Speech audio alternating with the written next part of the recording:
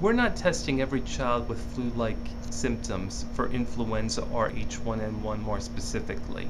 The rapid test we use in our emergency room and clinics is not very sensitive for H1N1. It has about a 50% chance of saying you have H1N1 even if you are infected. So it's roughly the same as a flip of the coin. There are better tests to know definitely if it's H1N1, and that involves looking at the genetic material in the virus and analyzing it.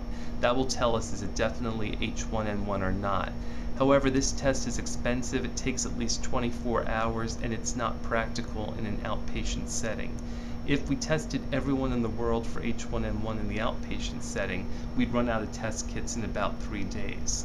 The other reason to not test is flu is a clinical diagnosis. We know it's in the community. People with fever, body aches, and mild respiratory symptoms, we know they have flu. If we have drug available, we treat using these antiviral medicines if a patient falls into the criteria recommended by the Center for Disease Control and Prevention.